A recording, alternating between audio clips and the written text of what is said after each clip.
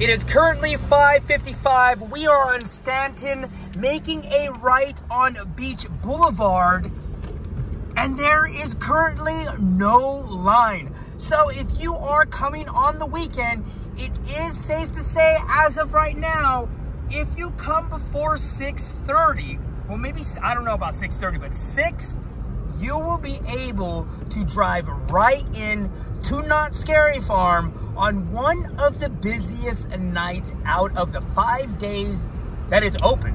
So we're driving in right now, and look, I mean, as you can see, look at that. We're driving right up to it. Nobody over there. But it is looking pretty packed already. We'll see what kind of night it's gonna be.